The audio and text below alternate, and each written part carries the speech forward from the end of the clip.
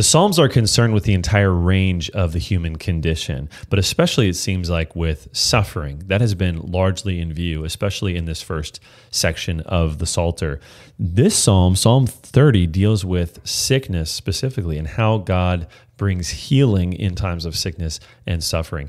And I'm sure this applies to so many people who are watching this, that maybe you're in a time of sickness and health issues, or someone that you know and love is. It's almost guaranteed someone in your life is dealing with sickness. And so as we come to God with these prayers, this is just an encouragement, a great reminder of how we should view times of sickness and suffering. We've seen in this section of Psalms 23 to 30 that God's house, the temple, is in view over and over and over again. And so we've seen this. We saw this in the last Psalm, Psalm 29, where there's this focus on the voice of the Lord, but there's also this response from the temple, that everyone from the temple is shouting glory. Like they're praising God from his temple. And then Psalm 30 is the last in this set of Psalms that has this focus on the temple. And it starts with the title, a song at the dedication of the temple. So this word for temple in the Hebrew, it's actually really just the word house, which is the word beit or bet. So think of like the city of Bethlehem. That first part of that city is house, and the second part is bread, so house of bread. Here, he uses that same word for house, and the translators kind of inferred the idea of temple. But that word for house is a loaded word for David, because in the Davidic covenant in 2 Samuel chapter 7, which is one of the most important chapters of the Old Testament, God makes this covenant with David where he says, I'm going to put my king on your throne. Your kingdom will be where my throne is. Essentially, he's combining the human throne of David in Israel with his heavenly throne. And he says that one day there's going to come this son that, well, we can go into it in detail, but essentially he's pointing to the future Messiah, right? Who will be punished with the rods of men. So this is an incredible word for David, and it starts off in that chapter where David is looking to build a house, the temple, for God. And God responds to him by saying, you want to build a house for me? No, David, I'm going to build a house for you. I don't need a house from you. You need a house from me. And the house in that context is the dynasty of David. And so that word has all of those meanings of the dynasty of David, but also of the temple of God. So there's a question here as to which of those this means. It might have some of both meanings, but I would take it as being adequately and accurately understood as the temple. This is speaking to a psalm that he wrote probably in anticipation of the temple dedication, because the temple wasn't built in David's time. So the outline for this passage is pretty simple. The first 5 verses, we're going to see God's healing. He's going to speak first of how God has delivered him, and then he'll kind of go back. And in verses 6 to 10, we see David's sickness is in view. He reflects on this time when he was suffering and he was needy. And then the last 2 verses, 11 to 12, we'll see David's praise. So let's start first with Psalm 30, verses 1 through 5, God's healing. God's healing. Look at verse 1.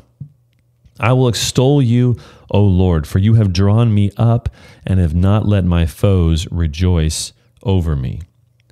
This is interesting language at the beginning, because he says he's going to extol God, or kind of lift God up, because God has drawn him up. So there's sort of a parallel here. The language that's used of being drawn up is the same language of a bucket being lifted out of a well. And here the idea that verb is being used of being pulled out of disaster. God has drawn him out of a disastrous situation. So it's kind of cool, because it's as if he's saying that God has lifted him up out of danger, and so he's going to lift God up in praise as a response. Verse 2, he says, O Lord my God, I cried to you for help, and you have healed me. O Lord, you have brought up my soul from Sheol. You restored me to life from among those who go down to the pit. So the trouble that God rescued him from seems to have been some sort of a sickness. And even he was even in danger of going down to the grave. All right, so that word Sheol, as we've seen before, is this word that refers to the grave or to death. So he was in danger of going to Sheol because of his sickness, and God rescued him out of it. Now, we don't know, if we be honest and say, we don't know for sure if this sickness here is meant to be referring to a literal sickness or if it's metaphorical of sin or of some sort of spiritual situation that he was in. But this passage certainly has application both ways. And so in this situation where God delivered him, it leads him, it encourages him to praise God and lift him up. Look at verse 4. Sing praises to the Lord, O you his saints, and give thanks to his holy name. For his anger is but for a moment, and his favor is for a lifetime.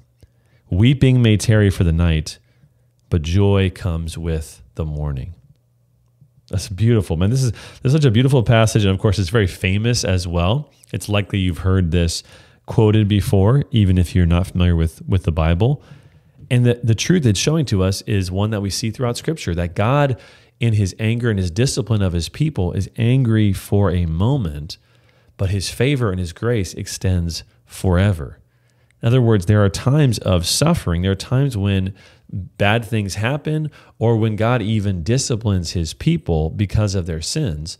But if you are one of God's people, if you're one of his redeemed, then this is a momentary and fleeting thing compared to his grace and favor.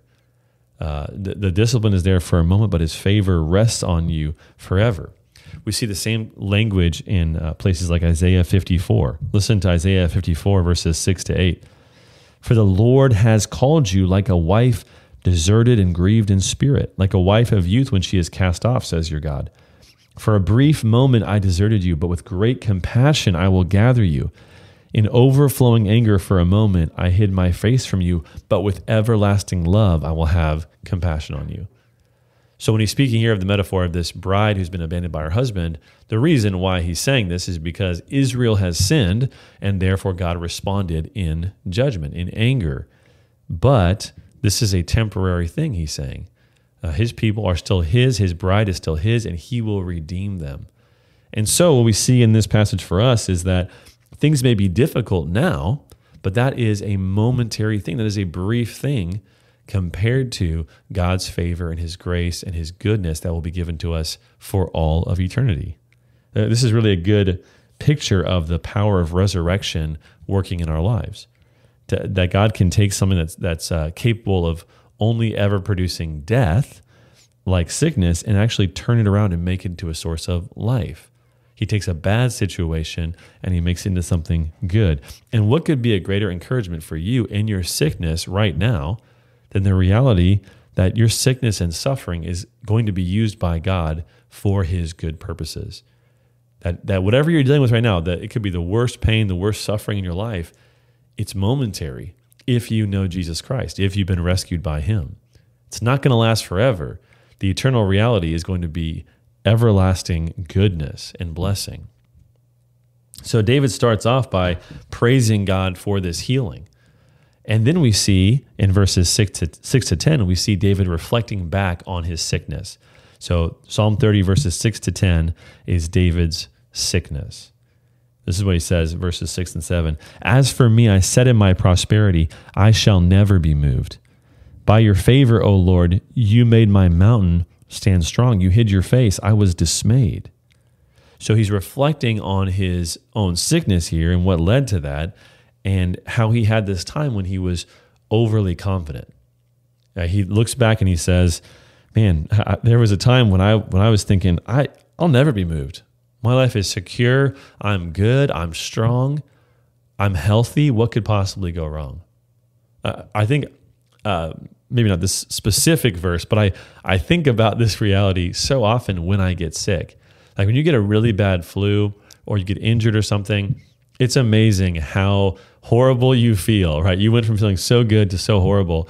And I'll think, man, all the last several months or several years when I was healthy, I just took it for granted. I didn't even think about how blessed I am to be that healthy and that functional. And now I'm sitting here in bed and I feel awful, right? And so David's thinking the same thing, and that there can be this arrogance and confidence when things are going well, when you're prosperous, that you just assume things will always be this way. But it's not always the case. And often we can, in turn, in our prosperity, we can abandon God. We can reject God because we think we don't need him. Often our times of of abundance are the most dangerous times spiritually, because we forget how dependent we are on God every single day, and we forget to turn and to thank him and to pray for his blessing in our lives. He says in verse 7, he says, by your favor you made my mountain stand strong. I think this is metaphorically saying, right? So the mountain here is a metaphor for David's life. And what it's saying is the reason why David was secure and strong was because God had established him.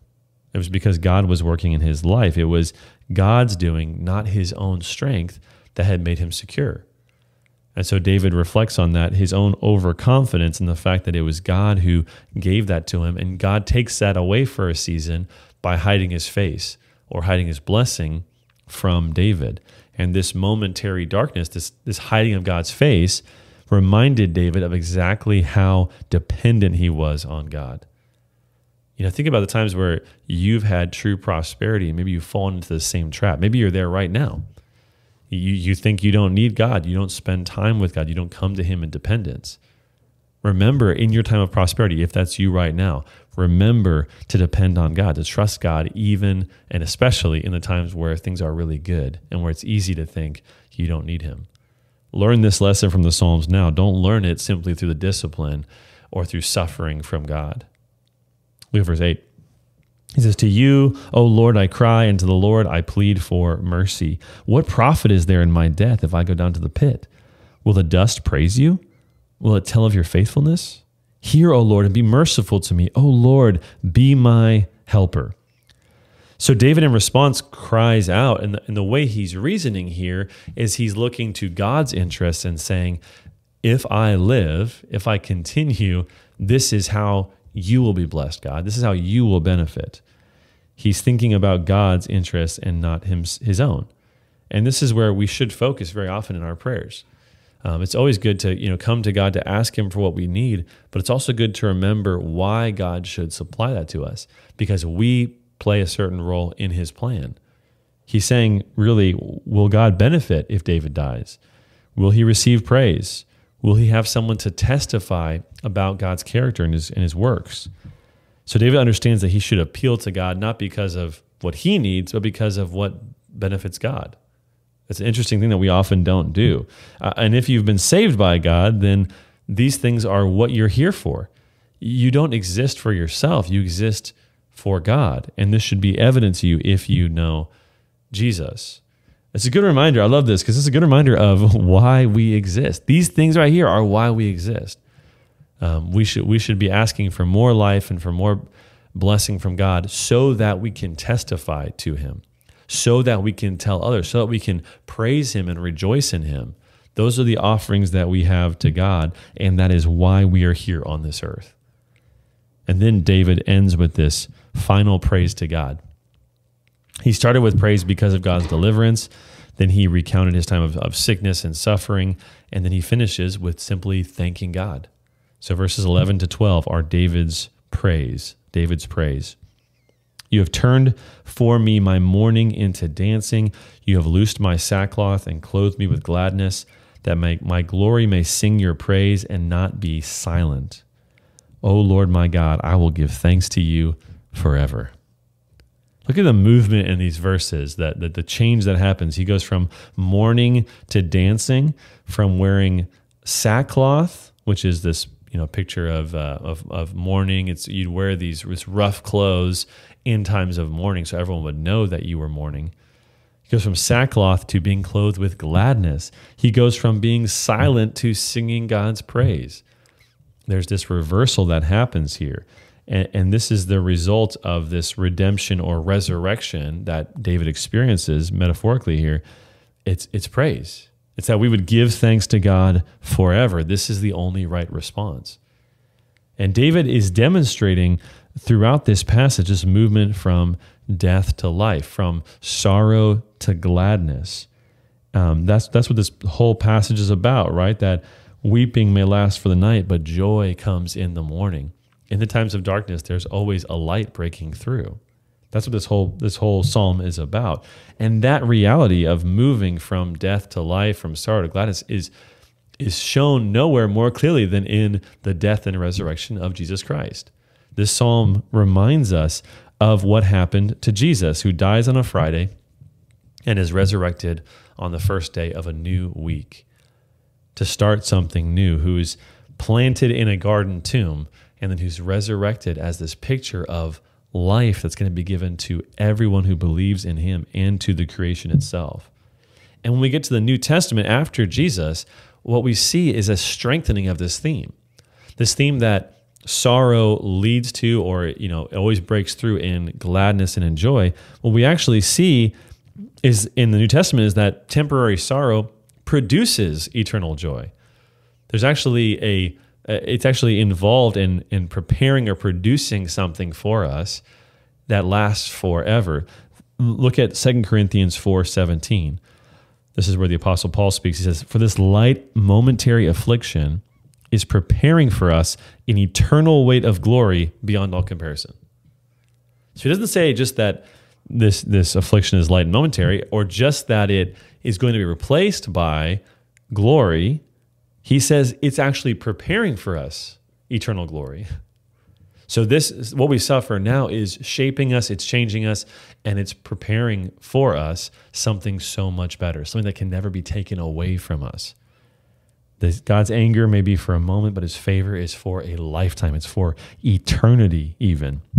John 16, verse 20, Jesus speaks to the same reality. He says, "Truly, truly, I say to you, you will weep and lament, but the world will rejoice. You will be sorrowful, but your sorrow will turn into joy." And then he goes on in verse 22, he says, "So also you have sorrow now, but I will see you again, and your hearts will rejoice, and no one will take your joy from you." I love it. So the sorrow we have now is not just preparing joy, it's going to be transformed into joy. All the things that weighed us down are going to become reasons to celebrate and to give praise to God. So I love this psalm of healing, and let's remember this truth, that the resurrection of Jesus Christ guarantees to us this reality, that whatever suffering we have now, whatever sickness we have now, will one day break through an eternal glory and blessing. Thanks so much for watching this video. We're uploading great biblical content every single week, so make sure you subscribe, like this video, and leave a comment down below. We'd love to discuss with you. If you want to support us financially, there's a link in the description of this video. Thanks so much.